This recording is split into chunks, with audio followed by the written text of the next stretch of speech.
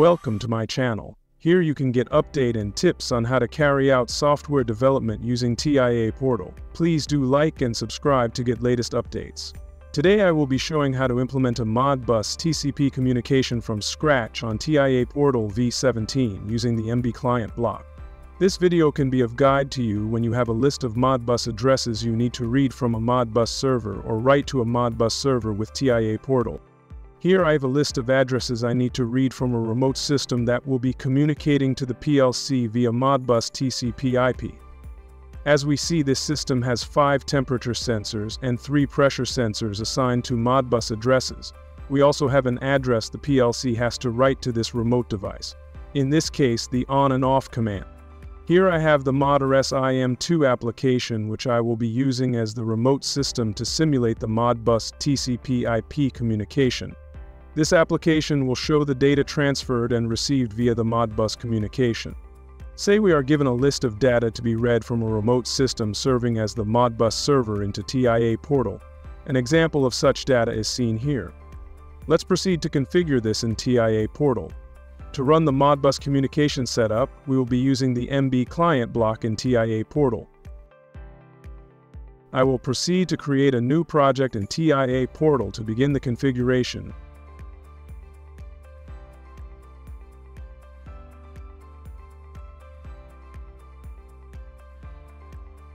To add the MB client block, I click on the Instruction tab in the right corner of the TIA Portal environment and search for MB client.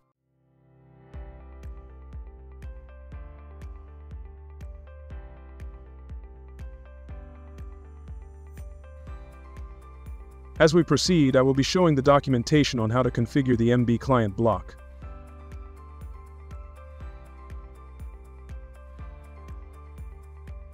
The REQ parameter sends a communication request when it reads true. For the REQ parameter, I will be using a 1 Hz memory bit to trigger a communication request.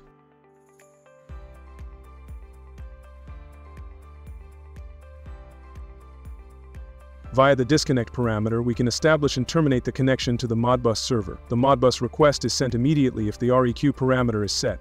Assigning false to the disconnect parameter allows establishment of connection, while true disconnects the connection.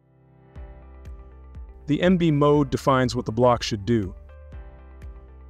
0 means read register from Modbus server, and 1 or 2 means write to the Modbus server.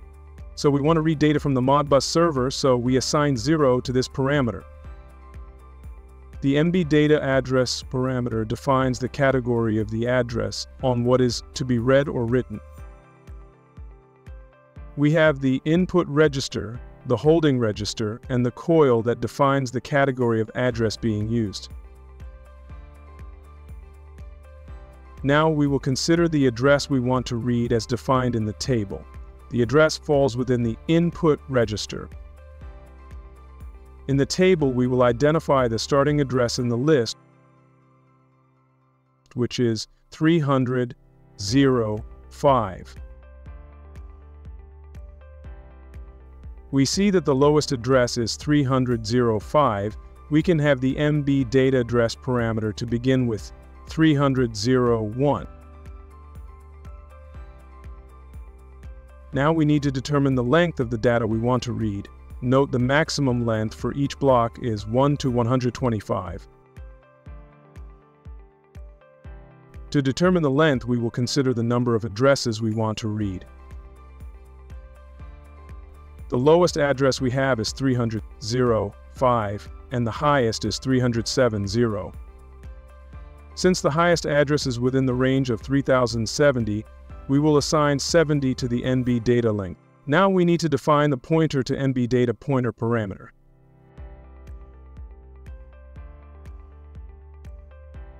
To define the pointer, we will be creating a global data block. This addresses will be declared in a struct data type.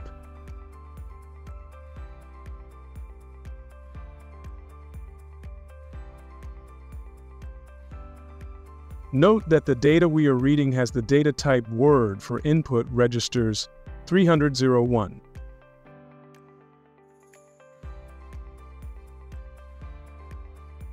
Here, Variable 1 is representing address 300.01, so we will declare the variables up to variable 70.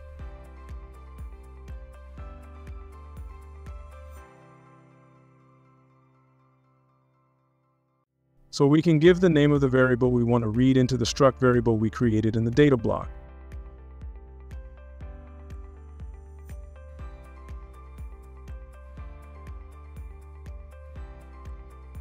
Now we have defined our pointer Modbus data. In order to use it as a pointer, we need to disable the optimized block access of the data block.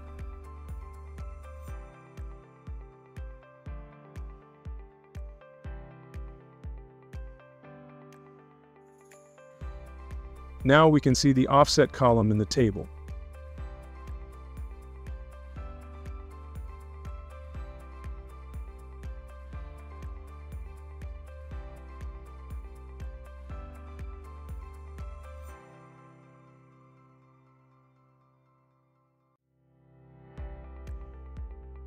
Next step is to define the connect parameter.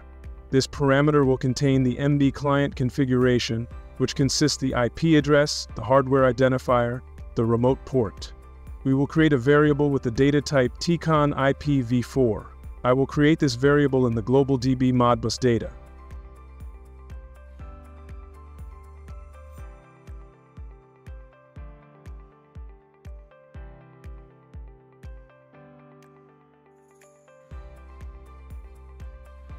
The interface ID can be obtained by right-clicking the PLC in Project Tree.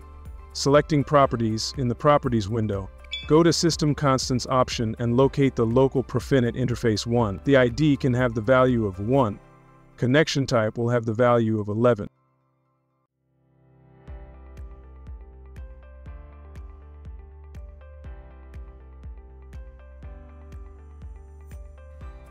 The IP address to be filled in here can be obtained by navigating to the network and internet settings as shown by the arrow, and then accessing the PLC C network adapter IPv4 address settings. Here I am adding a static IP in the IP address, which will be in same subnet as the PLC. I will now fill in the IP address in the MB client configuration. The remote port will be 502 in this case.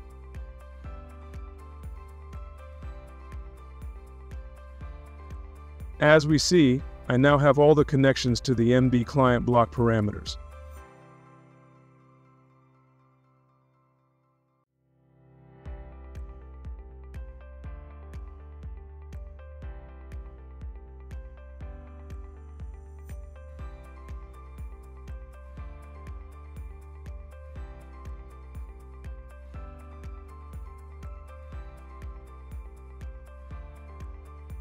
I will proceed to test the MB client block with the configuration we have.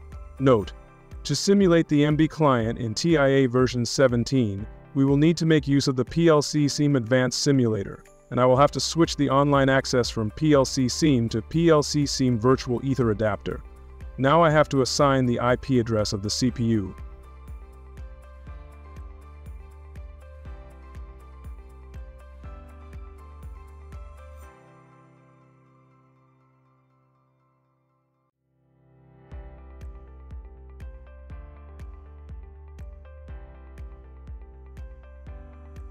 Now I can download the program to the PLC instance.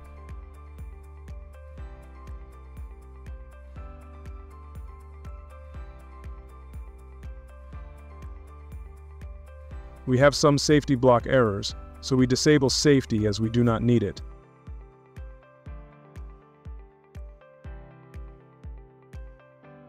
Also, we need to enable simulation for the PLC.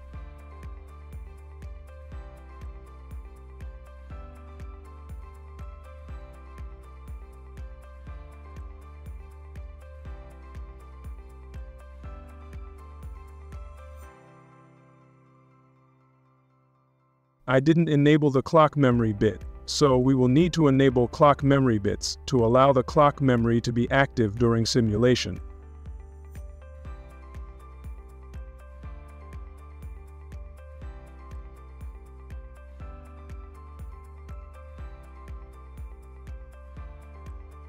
The tag is colored yellow because we have declared it twice. We would need to delete the previous one.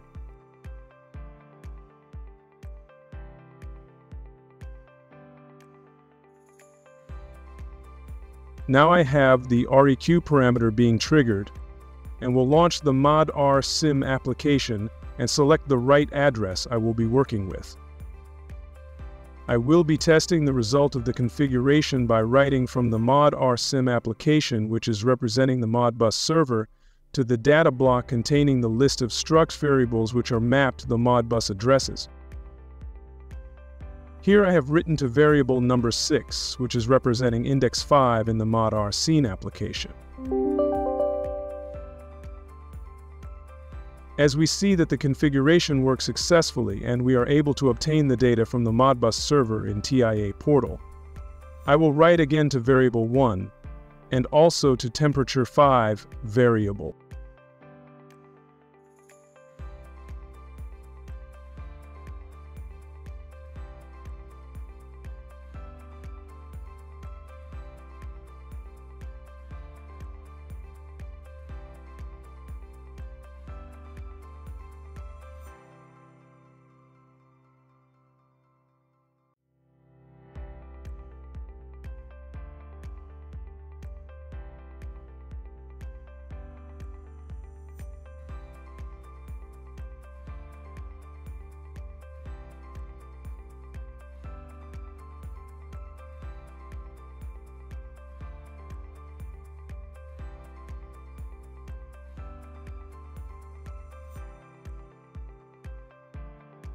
In the second part of this video, I will be configuring the second MB client to read and also the MB client block to write from the PLC to the Modbus server application.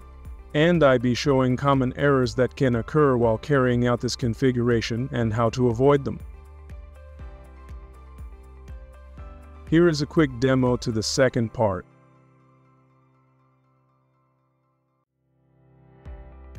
The link to the second part can be found in the description below. Please do like and subscribe, and do kindly leave a comment behind as you find this video helpful. This will motivate me to make more videos. Thank you and good success.